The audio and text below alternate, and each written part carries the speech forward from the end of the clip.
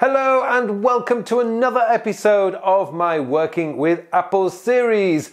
My name is Pullein, and this week I'm going to explain to you what Apple's iOS Files app is all about, because this is one area where I have received a lot of questions. Basically, what's the difference between iCloud and files that you get on your iOS device, whether that's the iPad or the iPhone. So that's what I'm going to show you this week. Now, before we go any further, I would just like to say, if you do get any value from this episode, then please help me by clicking on that like button below. And if you haven't subscribed to my channel yet and you want to get all the latest tips, tricks and news on using Apple's productivity tools, then please subscribe to my channel. Okay, let me take you into my iPad now, and I'm going to show you everything you really need to know about using Apple's Files app.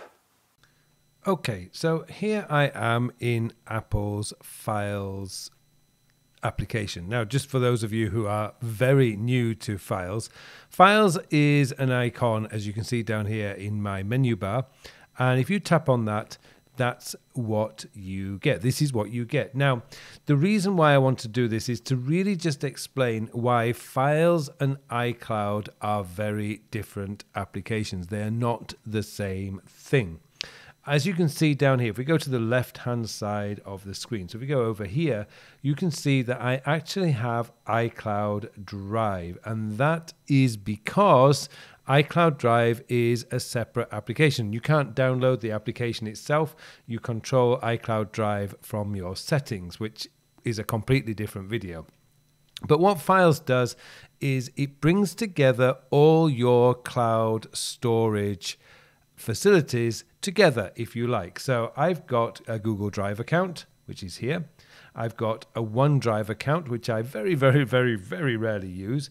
I'm also an Adobe Creative Suite subscriber, so I have a Creative Cloud account, which I don't think obviously I use. And then we have something called On My iPad. Now, this is for documents that you've downloaded from the internet or you've downloaded from other places that you want to just keep on your iPad alone. So this is not going to be in the cloud. Anything that's on my iPad is just like it would be on a physical drive. Let's say a physical drive, but a drive or a folder on your computer that's not connected in any way to a cloud service. It's just on that computer. It's not on any other server or cloud storage. And that's essentially what it is. So what Files does is it brings together all your cloud drives into one place. So you can then access all your documents, all your files directly from this one application, rather than having separate apps for Google Drive or OneDrive. Now, you can do that if you wish. There's no reason why you cannot do that. In fact, if I go, maybe, I don't know if I do, but I have a Google. Well, I do have Microsoft here. And as you can see, I do have OneDrive here on Microsoft. However, I never really use that because I generally just use what's in Files, because it's just so convenient to go straight to OneDrive. Basically, if I'm using OneDrive, it's just so much easier to go directly to my OneDrive account in Files. Everything is there. Now, one of the best things I like about Files is this section here, Recent. So these are all the documents that I've been working on in the last few weeks, days. I don't know how far back this goes. Actually, a long way. So everything that I've been working on over the last few weeks is all right here. And so I can just quickly, anything that I've worked on my computer, for example, I don't use these reports that I keep here on my computer. I just don't use this sort of thing on my, sorry, I should say iPad.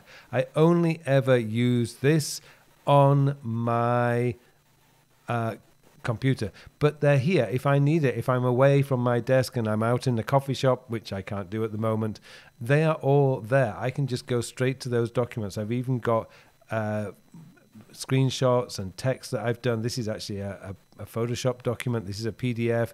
This is a numbers file. This is a pages file. This is a screenshot.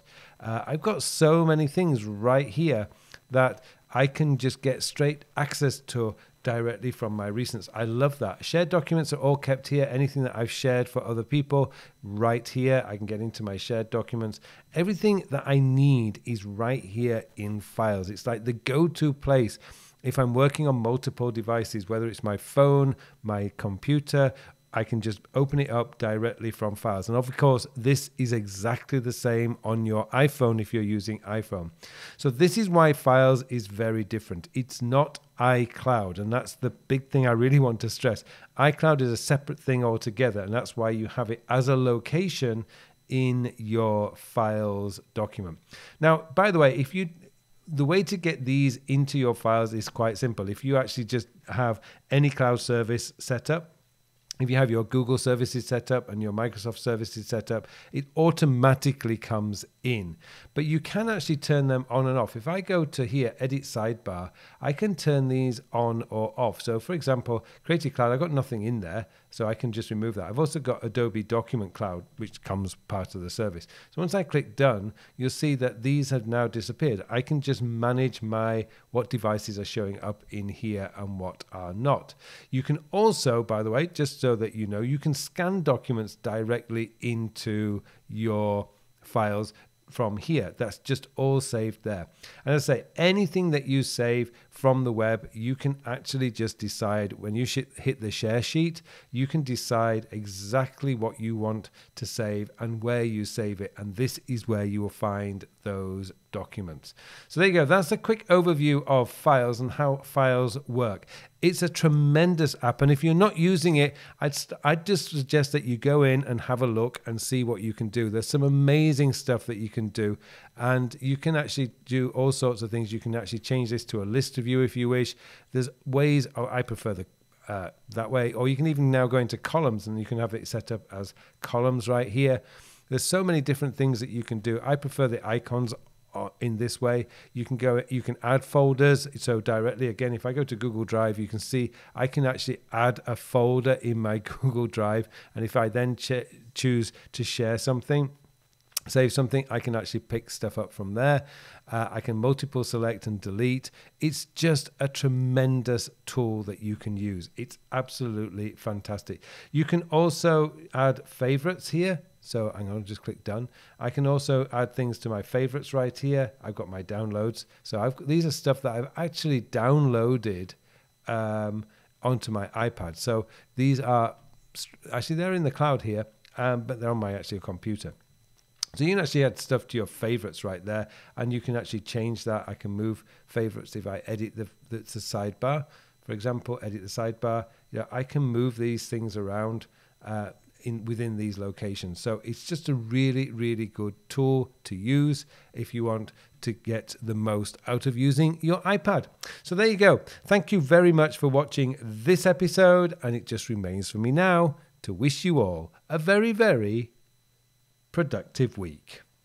Well, thank you very much for watching this video. Now, if you want to take your Apple productivity systems to the next level, and you want to bring in your calendar, your reminders, your iCloud, and your Apple Notes all together into one beautiful productivity system, then please take a look at my Create Your Own Apple Productivity System course. It's completely updated for Mac OS Big Sur and iOS 14, and it's readily available now. All you need to do is pop over to my Learning Center, get yourself enrolled, and within about 90 minutes to 2 hours, you're going to have yourself the know-how to build your very own Apple productivity system.